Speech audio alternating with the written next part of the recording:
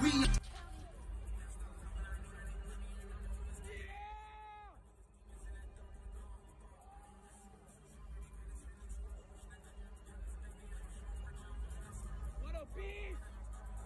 He's still fucking going!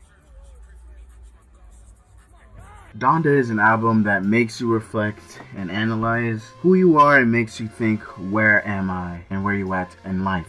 Donda is an album named after Kanye's late mother, Donda, who passed due to heart conditions. As we know, Ye's mom was a big part of his life, so seeing how Ye has moved throughout his career is obvious how much of an impact it had on him when she passed. This album felt like a parting gift to his mother and realizing she's really gone, but her spirit is still within him. So this album had to be perfect and paying tribute to your late mother. If you have an album titled after your mother, I'm pretty sure you would want to make it as great as you can, right? This album, man, I find myself listening and jamming to it in rotation since it came out, man. It's a really good album.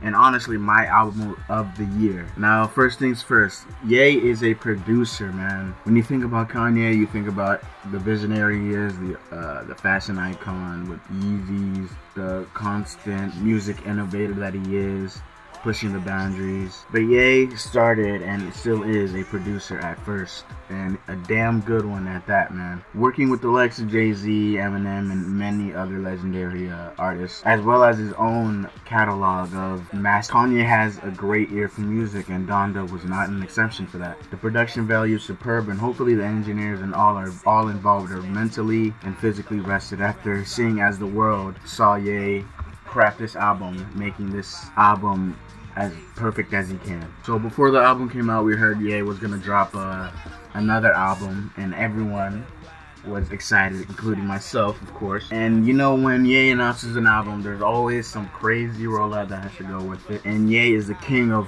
rollouts, man, and this might be his best one yet. If you didn't know, it's the norm now for artists to have a rollout or something to do that has to do with the song or album that they're releasing. And we know that Kanye is a perfectionist, but he took this rollout on a whole another level, having live streaming events on Apple Music, listening parties in stadiums, and basically going on tour while making an album and having people listen to it in the stadium. Definitely an unknown thing that's happened and very successful for him, as it made a lot of money for him and his whole crew. This rollout for the album, man, it was wild, man. Everyone was constantly waiting for this album to come out. He was teasing music, teasing features with like Jay-Z, which was very, very surprising that everyone was looking forward to. He had some other songs with like The Baby for Jail Part 2, which is on the album. A lot of people weren't rocking with that because, you know, the Baby is having this whole controversy right now. And also, another thing about this rollout was the whole beef with Drake, man. This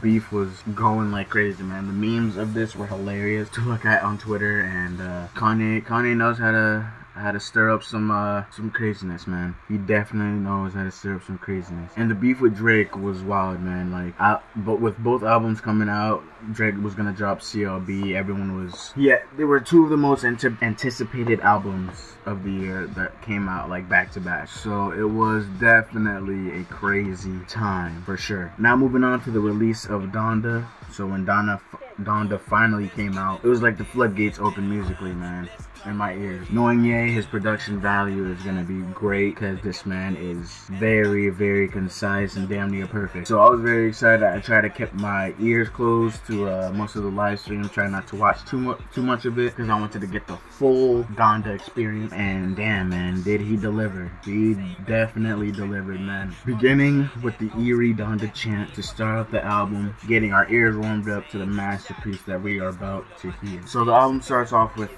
Jail featuring Jay-Z, and the sound of Ye and the harmonies is no doubt great, man. And the duo, of course, also known as The Throne, which Jay-Z mentions in the song, is great, man. It's great to see both of them together again after we know there was previous like squabble going on with both of them. You know, Kanye had a bunch of comments about Jay-Z, and it looks like they're in good terms, sorta.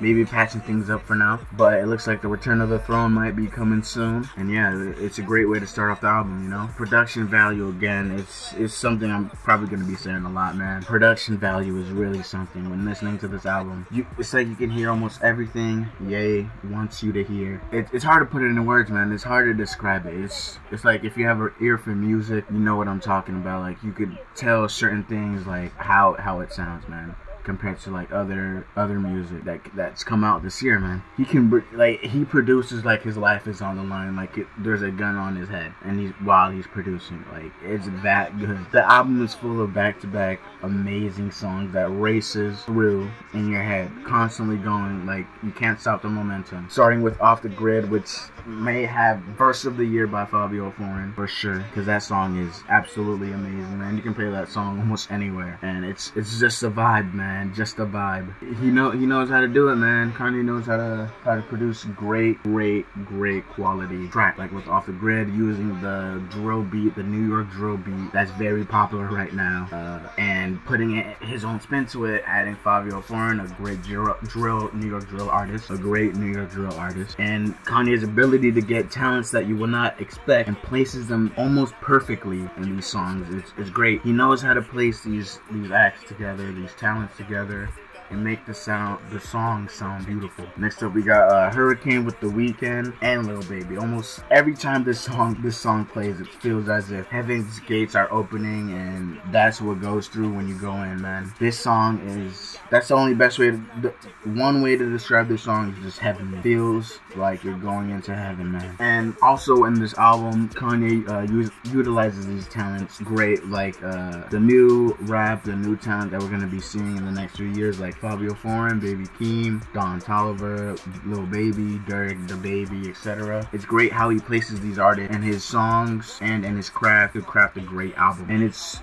really good, man. He knows how to pick and choose who goes where and how he structures it. And seeing how lengthy this album is, it surprises me how fast it goes when you listen to it. It doesn't feel long at all. It's really well put together. And the way I feel like Kanye has definitely learned from his previous albums that didn't get too much praise, like Kids See Ghosts, or what's the one? I think it's there was one before that, before Kids See Ghosts, and then there was Jesus Is King before Donda. But yeah, his last really big good album was Life of Pablo, and Donda definitely feels way above the rest than the previous albums he put out. Donda felt like an open book of what Kanye is going through in his life right now, and how his situation is going. It feels good, man. The production is great. The features that he put in, and all the features. Shout out to all the features that were on this album. They all did their part, man. They all did their part to help create this great body of work. For the features, it seems like he let them just rock out like how they would if they were doing their own tracks, and he just took out the curse words, because I didn't even notice when listening to Donda that there was no cursing at all. But when listening to it, there's like no cursing, and it still sounds really good.